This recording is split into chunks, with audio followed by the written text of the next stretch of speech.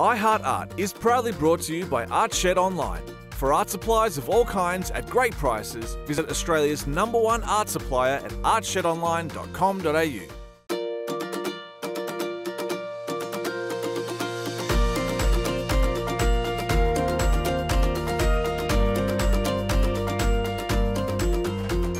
You're watching iHeart Art and I'm Ying Wang, and today I'm going to be showing you how to do some digital illustration, and we're going to be drawing a really interesting fruit. It's pretty infamous, it's called the durian, and I've got some reference images here. So basically these just help as a guide to proportions and just something I can reference while I'm drawing. So we're going to start by first sketching out our guidelines in this kind of light blue colour. So I've got my blank canvas and I've just created a new layer. So basically these guides will just act to kind of show me roughly where things are and help me plan out my drawing before I actually commit to anything. So the good thing about working on layers is that you can just delete the ones you don't want, keep the ones that you're happy with. So it's really good in terms of just the creative process. So I'm just adjusting the shape. So my reference image of this drawing is quite like a normal oval shape, but I might just end up exaggerating some of the angles to make it look a bit more interesting. So it's not just a plain shape, but so I'll mark out the outside shape and then maybe just roughly the angle and the length of this stem. And then also where this opening is. So I might actually make this a bit wider.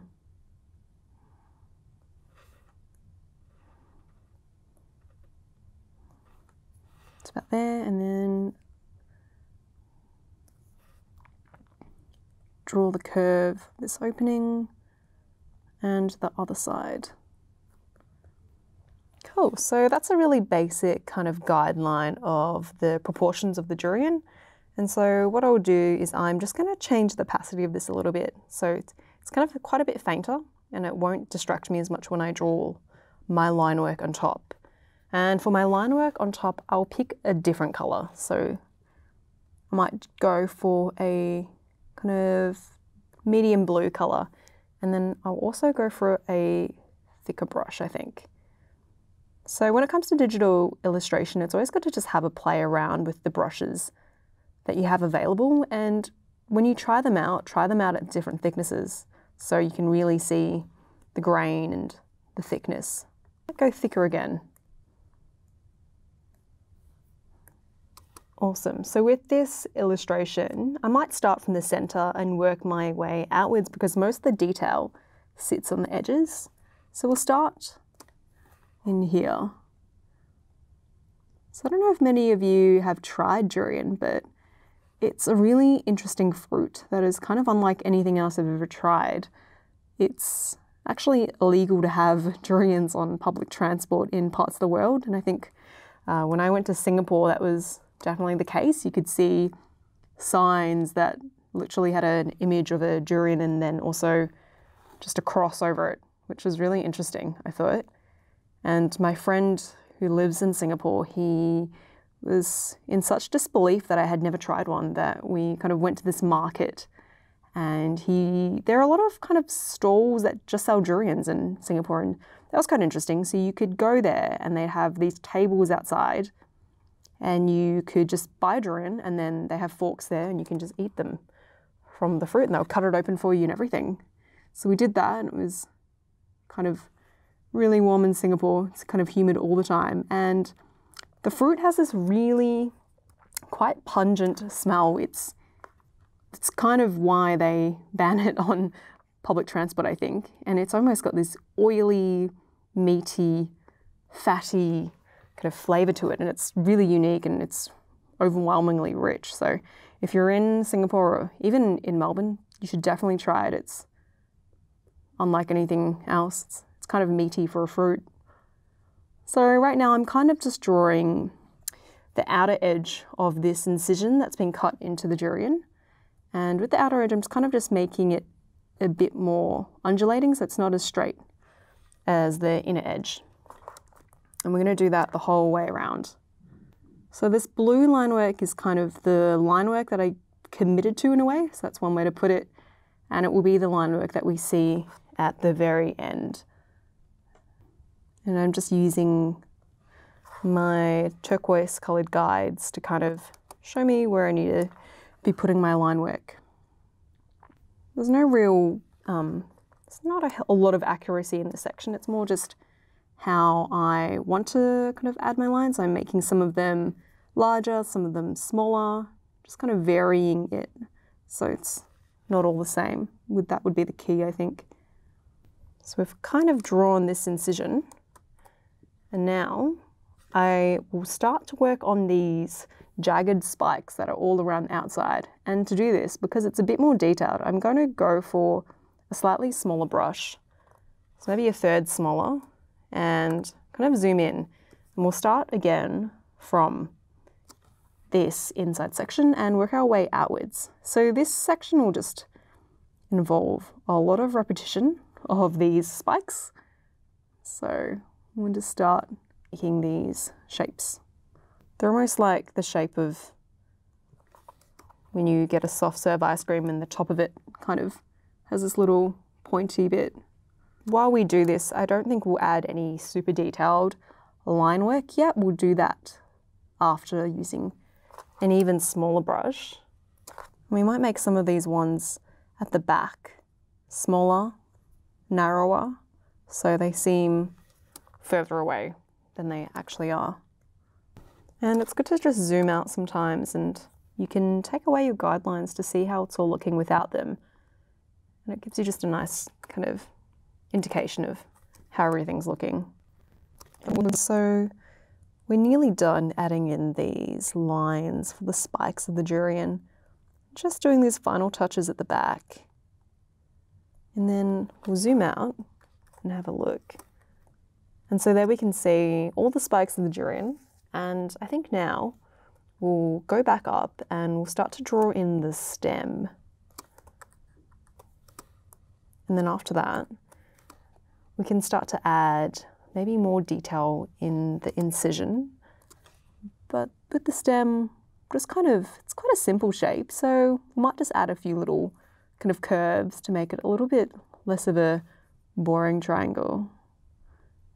And that's the stem. And then now I think we will go into some more detail with a smaller brush. So I've created a new layer and I'm going to use this same brush, or maybe I might actually see if there's something a bit different and just make it about half the size. So we definitely get a finer stroke on it. And I'm going to start adding detail into this inner part here and kind of make it seem a bit more dimensional. So often with line work, if it's quite simple and it can be very flat, and that's one of the things about just doing line work illustrations. So when I zoom out, you can kind of see the difference in weight in the two lines. So it's a lot of repetitive work, and we will also be turning this into a repeat pattern. In the background, you might see some kind of fabric and shirts, and they're part of my graduate project, and I created these objects with digital illustration and repeat patterns. And the shirt that you can see in the front there is just similarly like line drawings, and I repeated them and created this all over pattern. And one of the things with printing on fabric is just kind of getting the proportions right. So when you're working on a screen, you're often magnified or you're zoomed in, you're not actually seeing the size at 100%. So I'd always recommend printing out drawing just to see what it would actually be, how big the illustration would actually be, and then you can have a gauge of how big you want to print it or how small you want to go. Especially when you're doing one-off things and you don't really have the luxury to do multiple tries, because it can get quite expensive as well. And so I'm going to continue to add more line work, and then after that we'll work on the incision and then the spiky bits, and then we'll start to play with colour and turning it into a repeat pattern.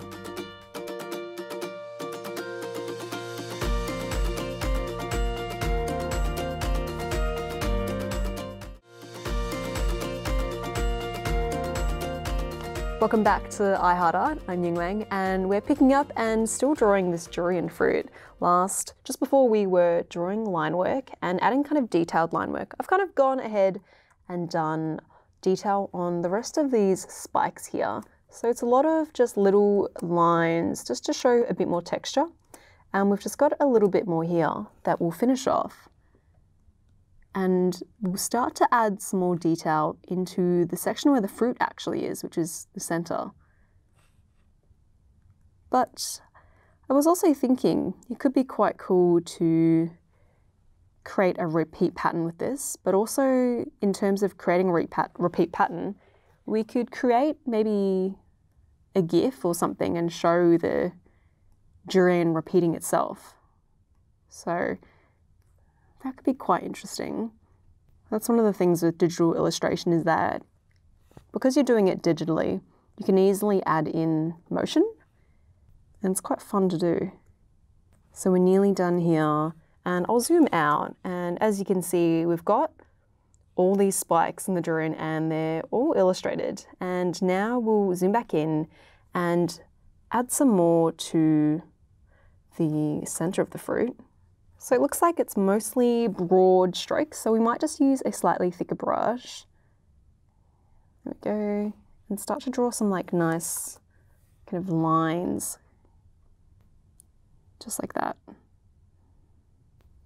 In a lot of my work, I really enjoy drawing things with a lot of texture. So often like animals that have lots of fur, often even fruits as well, plants, vegetables.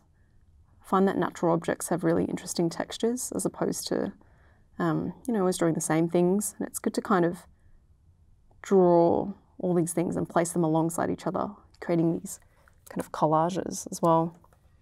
With this inside bit, it's almost like a bit of a wood grain when you draw it as line work. So I'm kind of not going to cover all of it in lines, just some bits, and maybe close some of the lines and add some curves, especially around the edges and areas that are kind of maybe supposed to be in shadow, or you want to show more of the form, because we won't be shading much. So as much as we can convey through line work, we'll try and do that. It's pretty free range, so feel free to, I'm pretty much just kind of drawing as I feel fit. It's good to combine little strokes as well as big strokes just like that, because it just breaks it up, adds a lot more interest as well. And we'll just do a little bit more on this side of the fruit as well. I often zoom in and out a lot when I draw, just to kind of see what I'm really doing. And now I think I'll create a new layer, and then I'll go into a smaller brush and just create some even finer line work. And I'll zoom back in and just draw some extra lines here. Often when you eat durian, I always watch the people selling them. They have to use this almost like huge cleaver to kind of cut it open. It's quite thick on the outside and it's got really quite a dense shell. Like you definitely couldn't just open it with a butter knife or something. So now that we've got all the line work for our durian, what I might do is, we've got all our line work on kind of really different layers, and I might combine them all just so it's all together. And I'll merge these. And then using the channels tool, this allows me to select just the line work. So now that we've got that there, we'll start to head into color and adding a background color to this durian. So I'm going to use a bigger brush so we can kind of shade things in a big block. When I shade in the color, I often try to just go with a contrasting color or a complementary one, just so you can see where everything is. And let's make a pink durian today. And I'm just going to shade this in, and this can be really rough. There's no real science to this, so I'm just going to color this in. So I'm going to keep colouring in here, and then after we're back, I'm going to try and colour in the rest of the durian, and then we'll start playing with repeat patterns. You're watching I Heart Art.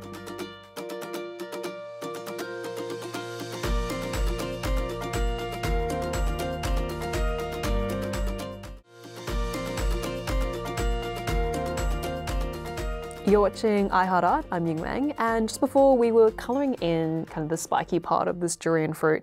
So I've just finished colouring that up and neatened the edges. And I think what we'll do next is start to fill in the rest of the parts of the durian, and I think we'll keep it true to form and keep the centre of the durian a yellow colour. So I've created a new layer, and I'll just start shading in this centre bit yellow. So I think a real durian is actually quite like a pale yellow, and it's quite fleshy. Kind of comes in these segments that you eat, and they sell them by segment as well. So I'm just kind of roughly colouring that in, and then I think we'll also make this kind of edge a slightly different colour as well, and we might go for a lighter pink. So I'll eyedrop this purple colour or pink colour, and then just kind of choose a slightly lighter shade and then fill that in. And because it's a smaller section, I'll just pick a slightly smaller brush as well. And that means there's kind of a little bit less cleanup. Often with my illustrations, I'll tend to keep colour palettes quite minimal. I'll often use maybe 2 or 3 colour palettes, and then it kind of ties things in, and I'll often choose shades that are like multiple shades of the same colour, so a light pink, a dark pink, and I might actually make this colour a little bit lighter, so maybe even lighter, just to show that it's a bit different. And I'm just using a colour overlay to do that, and that's really great about digital illustration, is that you can just quickly change things and it's really quick. You can make all the mistakes you want to, and in the end you wouldn't even be able to notice. So now I'm just neatening up the edges of the fruit here, just to keep it kind of clean. And then we will colour in the stalk. So for the stalk, I've created a new layer, and I think I want to make this darker. So it's kind of, I like having a range of darker shades, midtones and lighter shades.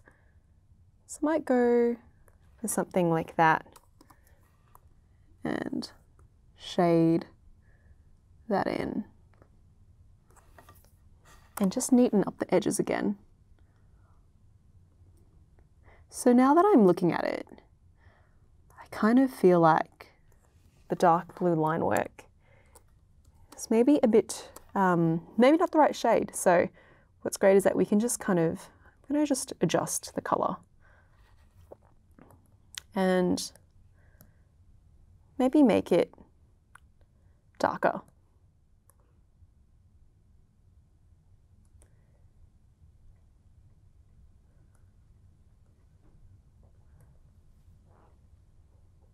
Something like that. So I think choosing the dark purple kind of ties everything together. So we've got all our layers here, and we want to group them all together, because the next step will be to kind of repeat the durian and create a pattern out of it. But I might actually see what this looks like with black.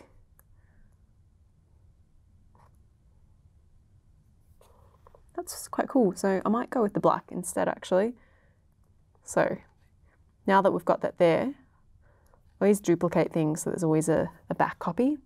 I'll just merge everything in this group. And then we can see that we can move it around, and I'm just going to duplicate this. And because of the really spiky edges of the durian, you create this really quite intense pattern, because it's almost like you've got pattern upon pattern. There we go, that's about the right size. I'm going to fill the whole frame with more durian. And just keeping the layers in the order that I want, so it's all kind of organized. And then I might just change the background color. And might go for an orange. Now that we've got that, I think it'd be really cool to turn this into a GIF. So we're going to head into Window and open a timeline and just change it to Create Frame Animation. And once we're in there, we hit Create Frame, and I'm going to set the time to about 5 seconds and drag this in again. Actually, first I might hide all but one and drag a new frame and repeat the process.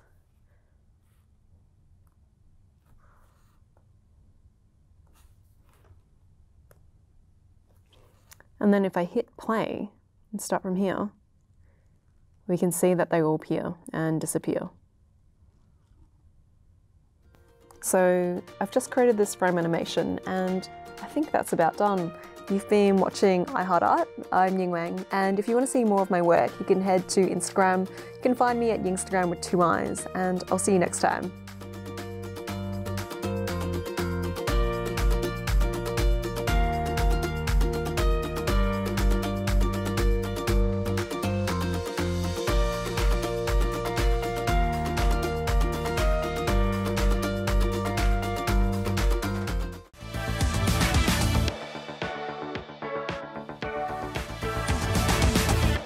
iHeartArt is proudly brought to you by ArtShed Online. For art supplies of all kinds at great prices, visit Australia's #1 art supplier at artshedonline.com.au.